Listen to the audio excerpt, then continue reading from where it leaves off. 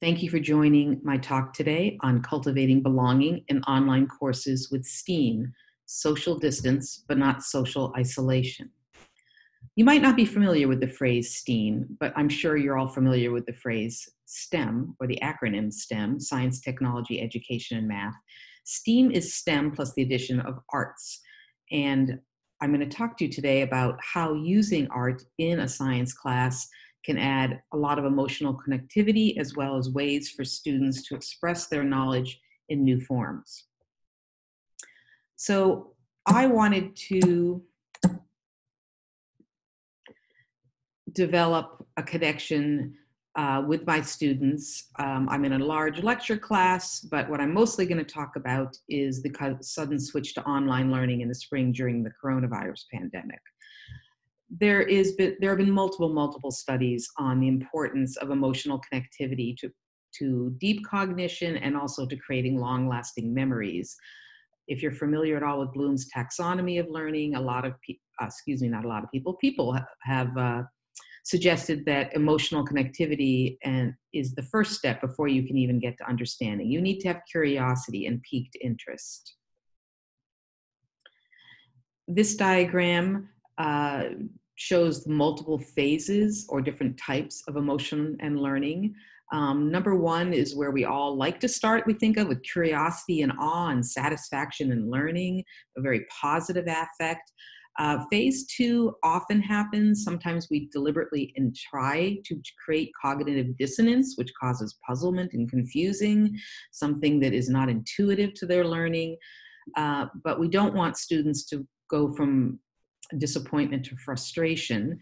That is not a comfortable place to be emotionally, though sometimes that is a part of the cycle they need to go through in order to discard misconceptions, to unlearn certain things so they can develop research, have sort of new gaps in their knowledge they've identified, and be hopeful learning about. I will post all the references for these diagrams, which unfortunately are not showing up in this slide. So emotion learning has been very well studied for decades now. I wanted to tap into that emotional learning by using art. Here is another diagram of emotion and cognition.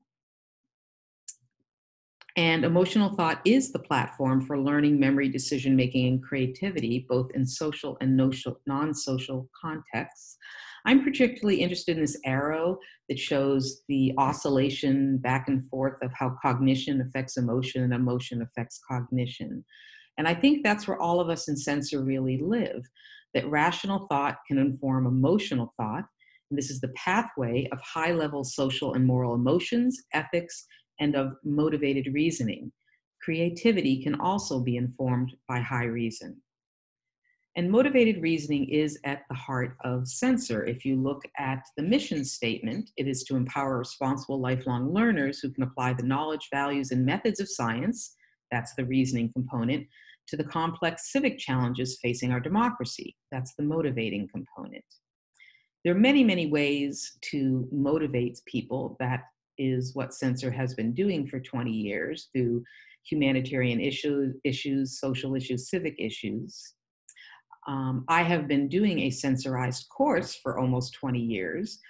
It's called AIDS and Other Emerging Diseases. This is not my classroom, this is clip art, but it is very typical of how I have to teach in a large auditorium with fixed seats. I usually have 200 to 300 students. It was 220 this spring.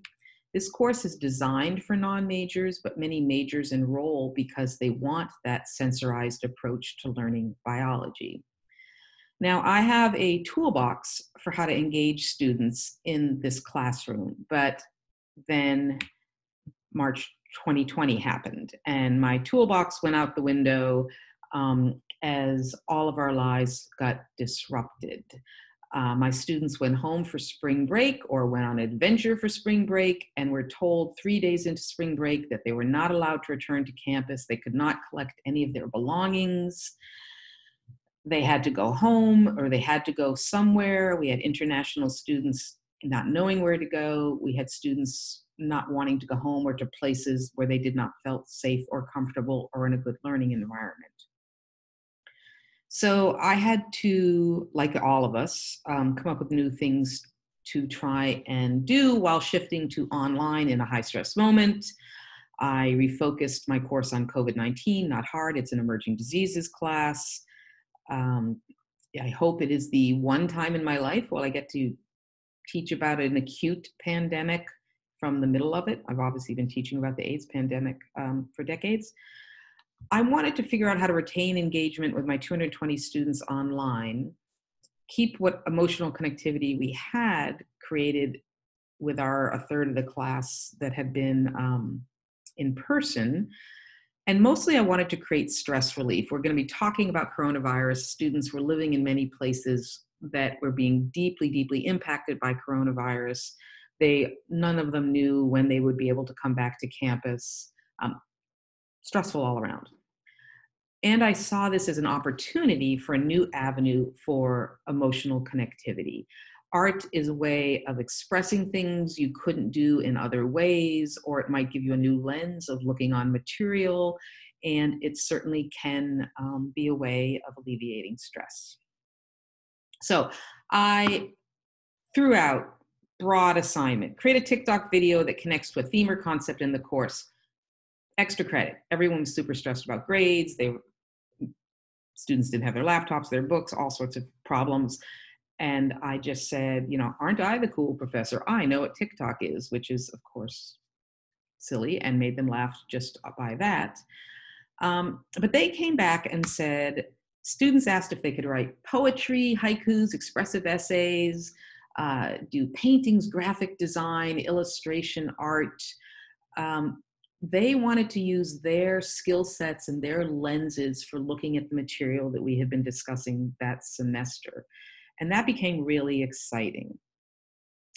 So it broadened into, you have to do some form of expressive art with art writ large, and it had to connect to a scientific theme in the course, one of the social science themes of the course, or it could be used strictly for personal expression for what they were going through at the time. And students used all three of these. Some students did multiple projects in order to hit different elements here. Now, this is a way for students in isolation. Not all students were isolated from their families, but it was a way for them to have something constructive to do that felt they were moving forward in the class, as well as just watching Zoom videos. So here is a scientific product that a student created, a very sophisticated graphic illustration that explained zoonotic transfer, ecosystem health, the importance of that to emerging diseases, changes in human demographics and density, connected it all to an Institute of Medicine report that we had read earlier in the class. Again, they had the choice of looking back, thinking through everything that we had done so far or were currently doing and what resonated with them. Again, much, much earlier in the semester, we had studied antiretroviral drugs, and the red triangle in this diagram is an inhibitor for one of the co-receptors of HIV, so it can't get into a T cell, a CD4 cell. And a student created this TikTok, which is silly, but explains something. Ooh, let me in. I'll be the IGGY.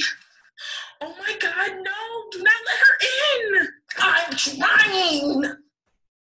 Okay, that can seem very silly and perhaps frivolous, but here is a student sitting in her room with a camera and looking at her door and thinking that door functions like this synthetic chemical that binds to a receptor that would keep a virus out of a cell. That door is functioning like a blockage to a receptor, and being able to just put that together, and also having her skim through in her head the different concepts we've studied in order to figure out what she could create.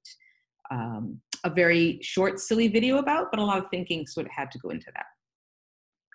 Earlier in the semester, we had briefly talked about Keith Haring, the famous artist who created art during some of the most robust protest movements in the early part of the AIDS pandemic, and a student decided to use his style to recreate informative pieces of art about coronavirus and social distancing. So again, each student now had to say, I have something that I can bring to this class. And I think that built a stronger connection. One more TikTok. This is created in early April when we were all talking about what does flatten the curve mean? What can we all do to do that? If you want quarantine to end quickly, if you want online classes to only be this spring, don't you dare leave your house. If you do, you better cover your mouth. You don't know if you're sick. You could just be asymptomatic. Please at least try to subscribe to doing your part to serve the public interest, social distance, so we can all flatten the curve. I like that video. This is actually half of a video is supposed to go with another one by another group of students on the other part of the country that are friends with Amira here. They did a choreography to her music, but what I liked about that was that they coordinated and worked together while socially distanced. One of the social concepts we covered in my class was understanding a risk environment, or the social ecology in which an individual lives, which is understanding the structures and institutions outside of individual choice and agency that leads to increased risk. A student reflecting on the course and trying to decide what to produce decided to write this poem called Pick Two. Things like poverty, migration for work, abuse, trauma, drug use, historical racism, institutional racism, gender inequalities, survival sex, mental illness, cultural fragmentation. And tell them to look the other way. Tell them to stop leading people the wrong way, or worse yet, not guiding them at all. These problems are difficult enough on their own. They are too difficult to identify early, contain fast. It is not enough access. It is not enough fairness. None of this is enough to fix the gap, to mend the old wound that leaves new scars. There are things we cannot control and others that form our risk environment. See, jump in, fall in, get pushed in, push another in. Pick two. She clearly understands the lack of agency that can happen when you're in a risk environment, which was a key concept, knows a number of different things that cause risk environments, and also had to think through the class syllabus to think about what concept she wanted to present. A group of haikus written by one student: coronavirus, a pandemic in our world, from bats to humans. Zoonotic disease, COVID-19, Ebola, just two examples. Social distancing, the best way to slow the spread, flattening the curve. Scared at home we wait, praying for the sick and dead, but this too shall pass. I included this one because it brings up scared, and I received quite a few products from students that talked about negative emotions, talked about fear, talked about stigmatization, talked about racism. And I'm going to share a few of them with you. Those are conversations that I might not have had with students in a class of 220 when they didn't have this avenue of sharing their feelings with me. So on April 7th, 2020, in Sam's Club, a suspect stabbed a family that he perceived as Chinese. They weren't, but that's irrelevant, that were infecting people with coronavirus. A student produced this illustration for me as her assignment. Wear a mask and get stabbed by racists. Don't wear a mask and die of COVID. I had a student write this poem. I'm going to give you a minute to just read it.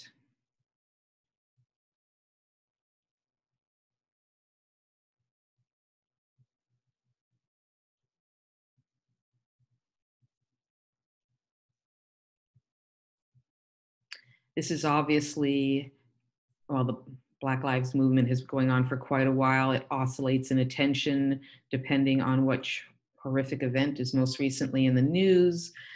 We had also talked about uh, the overabundance of people of color dying of COVID, as well as suffering excess morbidity. So this student was able to share her personal stress about this in a way that allowed her to talk to me through a different avenue. And that led to multiple conversations, which was really useful for both of us. So I started this partly to blow off steam for students, to blow off steam and to allow them to be silly. I did encourage, and we had a lot of silly TikToks and other pieces of art. But it really grew into something, I think, fairly profound, at least for me. 167 students submitted work. It was for extra credit. I responded to almost all of them personally, whether it was great job, that's really funny, you made me laugh, or can we talk more about this? How are you doing? It allowed me to build connections between students and allow them say, hey, so-and-so also wrote about that. Would you like to connect and start talking about that? And some support groups were created. There was absolutely active learning going on. They had to review the syllabus, as I said, figure out which concept they wanted, how they wanted to express it. There was a lot of action on their part for this. And what I like is they spontaneously started working in groups, even when socially apart, and that's a tool I hope to employ in the future. I love this illustration that was published this spring in the Washington Post. This spring was a very emotional time. I think this fall will be as well with many of my students online. I'm going to be working with freshmen all over the world in an online course. We obviously will not be hugging our students in person, but I think we can make our classes warm and welcoming. We can make space for them, for their curiosity as well as their fears. And I think emotional connectivity is even more important in an online class than in an in-person class. And I have decided allowing students to do art is the way to foster that. I've had a little more time to plan, though honestly I haven't that much because it's been a crazy summer. So I'm going to make the plan, try to execute the plan, expect the plan to go off the rails, hopefully not throw away the plan, but try and learn a little more, be a little more intentional than I was this spring, create specific assignments that they will have to do, one directly linked to a natural science concept or a social science concept, or do a personal reflection piece later on. So these are going to be staggered throughout the semester. I currently do email reflections every 2 weeks, but I'm going to open it up to, instead of just writing, to do art as well. These are all participation. This is a way for people to tell me things without raising hands or poking on Zoom to say they have something to say, something they might want to express in a different format. I think this will allow multiple ways of communication and for students to demonstrate learning, which I'm very excited about. I am going to assign groups to build community. As I say, my students will be all over the world. If they have to be working together on a common project that is perhaps less formal than doing a paper together or a poster together, but some kind of art project, I think it might be a good way for them to get to know each other better. And because I will be more intentional this year, I'll be collecting feedback on the impact of this on my students' learning as well as their sense of connection to the material. Thank you. I appreciate you listening to this talk, and I look forward to chatting about your ideas of how to include art in STEM.